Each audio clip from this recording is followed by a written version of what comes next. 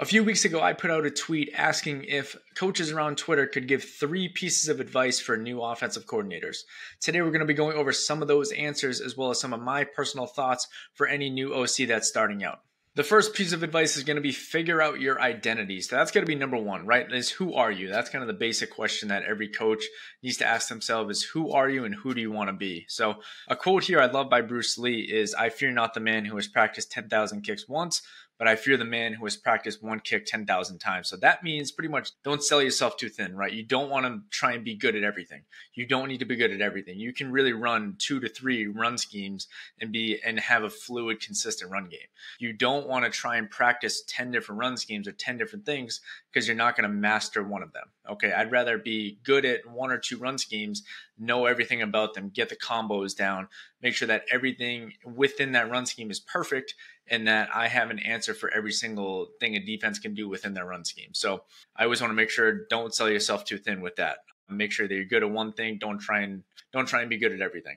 Who do you want to be? Like I said, do you want to be an outside zone team? Do you want to primarily run wide zone? From there, how can you accomplish what you want to be? By doing that, you want to make sure you're mastering one-on-one blocks. You're mastering the 2-on-2 combo blocks, mastering 3-on-3 combo blocks. You're getting the right techniques down. So your main focus is going to be about that scheme and then trying to master the little bits of fundamentals within that scheme. And then when the pressure is on, make sure you're going back to your roots and who you are as an offense, right? When the pressure is on, it's fourth quarter, it's late in the game. Don't try and be someone you're not, right? Your kids are always going to go back to their training and back to who they are just because they've done it so many times. Don't ask them to do something new that they're not used to and putting them in that situation. When the pressure's on you, you kind of tend to shrink down a little bit, right? But you want to make sure that you're shrinking down into what you're good at and what you know the best. Next is the old acronym KISS. Keep it simple. And the last S you can make whatever. Keep it simple, stupid, right? But main thing is just keep it simple, right? Less is more. And you got to remember with these kids, especially if you're coaching middle school kids or even high school kids, they're at school all day, right? They're up from 6 a.m. and then they're getting to practice 7 hours later. And they play both ways. And you got to keep your install simple because there's a lot going on in their minds, right? They're thinking about their history exam. They're thinking about their science exam. They're also thinking about if they're playing defense. They're playing special teams. There's a lot going on in their brain. You want to make sure, at least offensively, that you're trying to keep it as simple as possible. One-word concepts, right? You can tag it if you'd like. If you guys have players that are more one way, then you can get a little bit more complex. But for the most part, just try and keep it as simple as possible. And especially with the kid's brain nowadays, right? You see all TikTok and everything too. They have shorter attention spans. So you want to make sure we're getting to the point right away. Make sure they learn what they need to learn. Don't try and drag it on as long as you can. You want to make sure get to the point, get in, get out, and do what you need to do. And then make the install fun. Let them come up with the verbiage and let them relate to something they know. If you continue to say, oh, this is going to be something that I know from when I was growing up, they're not going to relate to that. Say, hey, I need a hand signal and I need a term for this new pass concept. They're going to have fun with it, right? Have the captains do it. Have the quarterback do it with the wide receivers. Just have those guys work towards something, and then they're going to be able to remember it a lot easier because they came up with the name. They came up with the hand signal, so it becomes a little bit easier to learn in that sense. Now, fit your scheme to your skill. You want to make sure that you don't force your players into a new system. You want to make your system work around the player's strengths. And a quote is, don't put a square peg into a round hole, right? If you have a lot of speed on the outside, there's no sense in trying to run I formation and trying to force those guys into running I formation. If you have speed on the outside, spread everyone out. Use as much space on the field as possible because you have the speed rather than what the defense has, which is a little bit slower. So you have the speed advantage on that side. If you have strength and you don't have as much speed, that's when you can get into more heavy personnel sets and really do some damage within the box.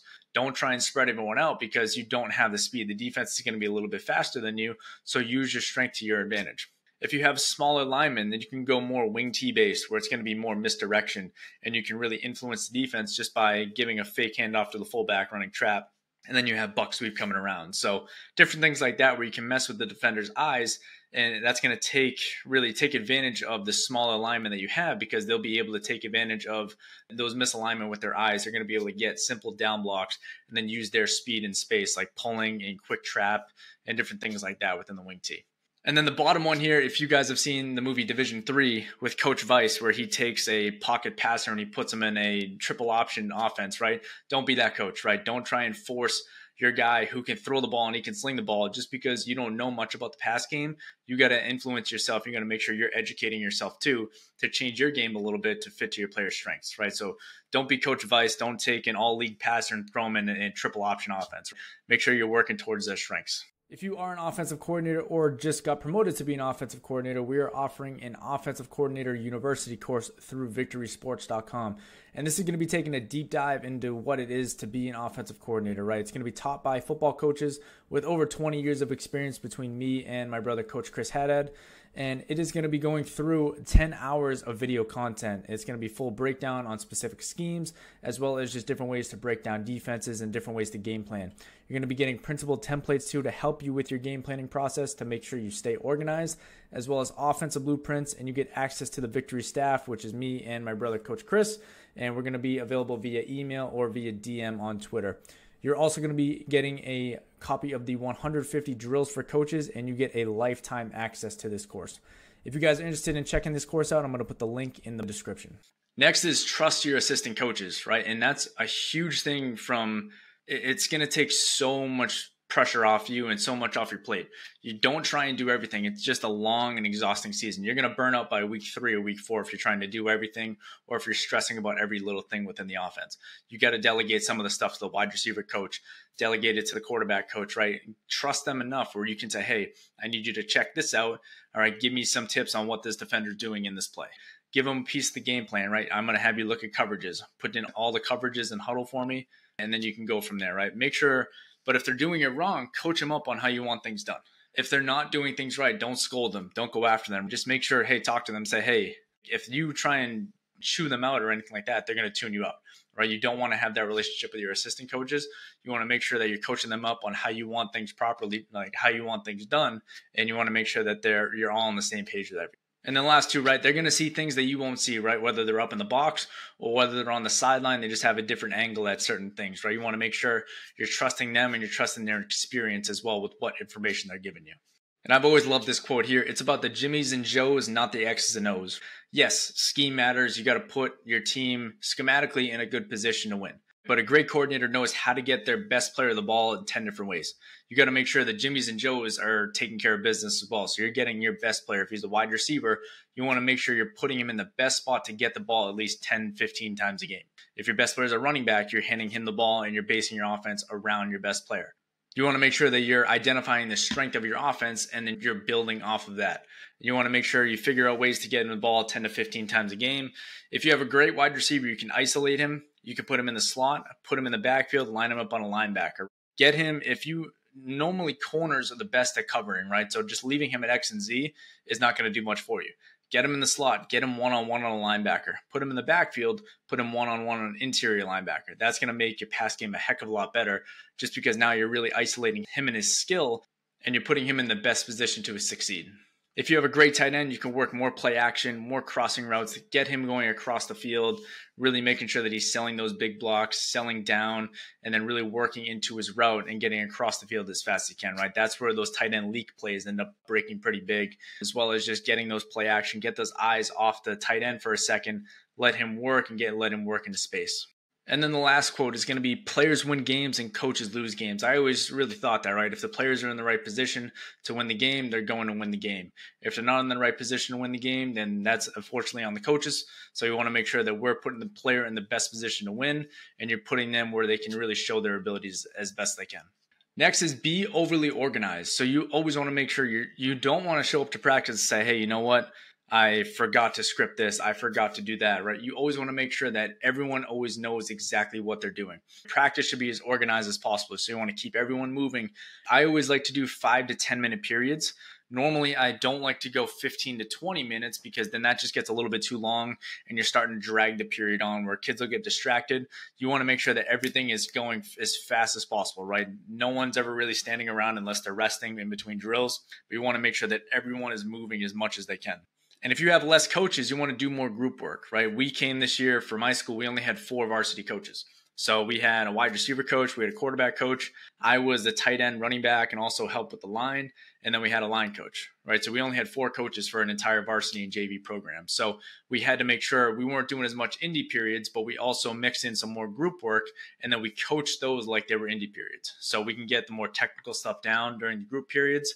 But just because you have less coaches doesn't mean that you shouldn't have a slower base practice, right? We can still do a lot of things just with 4 coaches. And we averaged right around 40 guys per like on our JV and varsity team. So still had a good amount of numbers, but we were still able to keep everyone moving the entire time. And then scripting is going to help you a lot too, because I went through a period where I was trying to read off my call sheet as well as send the plays in, and it was just taking way too long. I was only getting like 6 reps during a team period. Now I script 7, 8 plays. We get those done in about 4 minutes. Now the 2s hop up and we're able to get those same 8 plays done. So we can get roughly 16 plays done within a 10-minute period, and that's both 1s and 2s. So just make sure you're scripting the team periods, as well as your inside run periods, as well as your blitz pickup periods. Be organized with your install plans. Be organized with your position coach's responsibilities, right? You always want to make sure they know exactly what they're supposed to be doing. So they know what they're supposed to be doing in their indie periods. They know what they're supposed to be doing within a group period, a 7-on-7 period, who they're looking at, what they're looking at, also on their game day responsibilities. Who are they watching, right? Don't let them just watch the game. Have a specific responsibility. Wide receiver coaches watching back 7 or the near side corner and outside backer. How are they doing with these 2x2 coverage? How are they doing with the 3x1 coverage? Give them specific responsibilities on that day, just so you can have more forms of communication on game day. And then also game day communication, right? Who is giving you updates during the game? I was a booth guy at one point before I was a coordinator, and I coached with my brother. He was always saying, because I would talk to him about some of the defensive stuff. And the worst thing you can have, and I was that guy too, is a guy narrating the game. So my brother being my brother, just saying, hey, dude, stop narrating the game. I can see what's going on. So have a guy in the booth that's going to give you quick little snippets. My coach in the booth, Coach Derek, right now is awesome. He just gives me what I want to hear. And I'm very I need to be in my space. I need to make sure that give me a little bit of information. I'll go and I'll be able to make my calls from that. I don't need a whole ton of information about every single person on the defensive side. Give me just the basics of what's happening, and then I'll be able to move on from there. But you don't want 10 different voices in your on game day. You want to make sure it's simple, easy communication, where you're just getting a lot of simple information and then being able to make your art and your craft work on the sideline. Communicating with your quarterback is one of the biggest tips I could ever give you. And your main thing is you need to build a relationship with him. You need to make sure you know what he's comfortable with in the offense and see what he's uncomfortable with. And if you need to cut it out of the offense, you have to cut it out of the offense, right? I don't care if it's a sexy play you design and you think it looks so great on paper. If he can't complete it and he's not comfortable with it, or he's not comfortable with a quarterback run or something along that line, you got to cut it out. Okay, you got to make sure, message him, do whatever you need to do. While you're watching film, say, hey, what do you think about XYZ on the defense? Okay, then he checks it out. He gives you his player perspective, as well as he gives you the perspective of the wide receivers and how everyone's feeling, right? You always know that the wide receivers are going to talk to the quarterbacks outside of practice. So they're going to give you a good vibe of what's going on with the receivers, what the receivers are liking, just the basics within the team and the vibe of the offense, where you're not probably seeing it as much, right? So it's going to make sure that you guys are building a good relationship, and you want to make sure you're seeing what he's comfortable with, what the receivers are comfortable with, as well as who is uncomfortable with something too. And he should also be involved in the game planning process. So whatever you're thinking of installing that week, I usually will message my quarterback after my coaches meeting and say, hey, we all agreed on this, adding this in. What do you think of this? Okay, I like it. I want to try it. Or no, I'm not really liking that. I'm not comfortable with that. Okay, we'll move on from it. Okay. But he definitely should be involved in the game planning process somehow.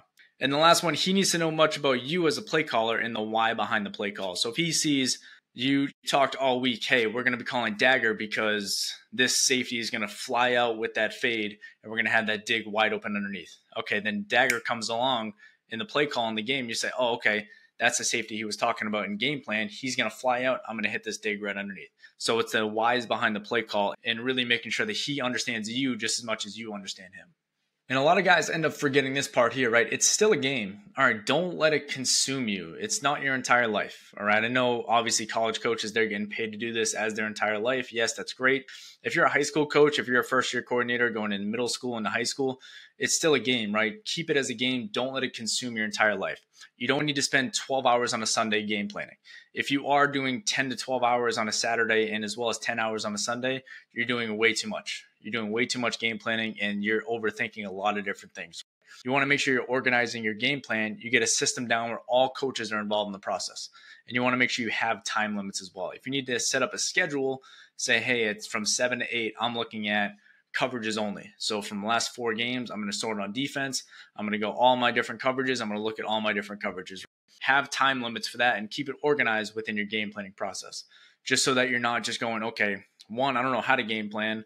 2, I'm just going to watch the defense's film for 10 hours and see if some ideas pop in my head. It's a waste of time. Just be organized with it. It's going to save you so much time. And also use huddle data to your advantage. That's why it's there. And the data entry part is the worst part of football, right? And I know all defensive coaches will tell you that too. But you want to make sure that we're inputting just some basics information about the defense, and huddle will give you all the information. Right? If you have common fronts, so put in any type of personnel swap. So if they're adding defensive lineman in, taking a defensive lineman out, or if they're going even or odd front, just label even or odd. It'll tell you the down and distance if you have huddle assist. If you're lucky enough to have huddle assist, it can tell you what down they're going even, what down they're going odd. You want to know their common blitzes. So when are they blitzing, and then who is blitzing the most, whether it's a middle backer, where are they blitzing the most, where it's going to be A gap, if it's going to be off the edge. So just knowing those different types of blitzes as well. But just going through and labeling them all is going to be so easy to do. And it'll save you so much time. Situational defense. So what are they doing on third down? What are they doing on first down? So if their base defense is first and second down, what are they doing to change on third down? What are they doing to change in the red zone? Right? Those are the 2 main keys that you need to see. Is what are they doing on third down? What are they doing in the red zone? What is different? Okay. And the last one would be coverage breakdown. So just knowing what the defense looks like when they're in man, what their posture is. Are they a yard off playing man coverage, but then they're 6 yards off in zone coverage? You're going to know the difference just based on their posture, who they're looking at. So if they're staring at the wide receiver, normally it's going to be man coverage. If they're off and tilting in, it's most likely going to be zone coverage. And like I said, it's a game, right? Don't let it consume you. If it's miserable for you, it's going to be miserable for the players. Try and keep it fun. Remember, it's still a game. Of course, unfortunately, stuff happens in the game that we can't control, but make sure you're trying to control what you can control and just keep it as fun. And remember, it's still a game. Have some fun with it. Find what you do well and have answers off of that. So that comes back to what I was talking about with the identity earlier. You want to have at least 2 to 3 solid run schemes. Off of that, you want to have a play action protection off those run schemes just to be able to sell those certain run schemes that you're so good at. Have an answer for what you think the defense will do to stop you. So if you think, all right, they're going to start sealing the edge pretty hard on wide zone. Okay, now I'm going to add an H-back on the edge, and we're going to cut that right back up inside. Off of that, we're going to have play action with that H-back, and then we're going to leak him back on the backside flat. Different things like that where it's going to have an answer to what the defense is trying to do to stop you. And then have as many formations as they can handle, right? You want to make sure that the offense is getting the formations down. And there's a quote I love. Someone tweeted this back, and they said, formations are cheap and plays are expensive. And that's awesome to say, right? Plays are expensive. They're a lot of time. It's a lot of grueling work to get a play down. A formation, you can line a guy up in the backfield behind the guard and then move him to a wing alignment, and it's a whole different thing for a defense. And even so, just a quick little trade in a formation can get them going from 3-by-1 to 2-by-2, and now you're setting yourself up for success just based on the formation. And in all caps here, I have, you won't have an answer for everything, right? Unfortunately, the defense is going to do certain things that is going to disrupt your identity in your main bread and butter play. From there, you want to make sure that problem that, say you end up losing the game, right? Don't just shut the door on your identity. There's a ton of coaches that have probably had the same problem that you have, and it's a lot simpler fix than you think. Reach out to coaches on Twitter, reach out to local coaches or someone that you actually learn that scheme from and see if they have the answer for it, right? Don't just shut the door and say, hey, we can't run it anymore. We're not good at it, this and that, right? It's a simple fix. A lot of stuff with football is going to be a very simple fix, and there's a coach somewhere that has had that same problem. So just reach out and see if anyone has that answer for you. And the last part here is always keep learning, right? You do not know everything and you will never know everything. That's the beauty of football, is that there's always so much to learn. You always think, right now I'm an OC, I know so much about football. And I'm here to tell you, I've been an OC now for going on 4 years now, going on my 5th year. And I feel like I know nothing, right? I'm still learning stuff every single day. I know a good amount about football, but you will never, ever know everything. And that's the beauty of it. You can continue to grow, continue to learn so much about this awesome game. There's always something from another coach out there that will help your team. And the thing with growing as a coach, right, you expect your players to train, to lift weights and run. And you got to think now they should be expecting this of you. You should be looking to grow, educate yourself, and put them in the best position to succeed so that you're not running the same thing and putting them in a tough situation to have success. Keep growing, learn different things, right? Grow and expand. Like some of these different colleges, if they're going to be looking to play college ball, don't be so confined with what you know. Explore, see what these other college coaches know, and see what you can simplify down to the high school level. So then when they get to the college level, and now they're running some of the stuff that they're already running up there. So make sure you're just continuing to grow and always keep learning. And a couple pieces of advice to end with, right? So remember, if you're going to listen to the people in the stands, you might as well go sit with them. That's always a quote I've always loved, because you're always going to have fans chirping. You're always going to have fans saying certain things about the offense, this and that. Don't listen to them, right? Ignore them. And then a quote off of that I always love is, don't take criticism from someone you wouldn't take advice from. So if they're not helping you and you wouldn't take advice from as a coordinator, as a coach, as a leader, then don't take criticism from them. All right. Just block out the noise. That's the tough part about this position, right? You have all the eyes on you. All the eyes are depending on you for your offense to succeed. But now at that point, you just got to block out the noise. All right. Continue, work for next week, and just continue to grow. And believe in yourself, right? You're in this position for a reason, and someone believed that you can do it. So you're not getting this job just because they're throwing you in there and saying, hey, good luck. You're in this job for a reason. Someone believed and said, hey, I think you can manage this offense and you can coordinate this offense. So making sure now you're believing in yourself, and someone had that belief in you to take care of this position. So now you got to have that belief in yourself. And lastly, it's just to make sure you keep your ego to the side and you keep your players first. Everyone always goes to clinics every single offseason and wants to really enhance their offense and do all these cool things that these new offensive coordinators are coming out with.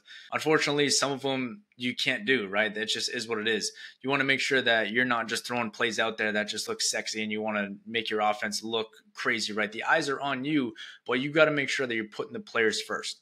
Players should always come first within the team, within the offense, and just make sure that they're getting taken care of so that they're putting in themselves for the best position for success.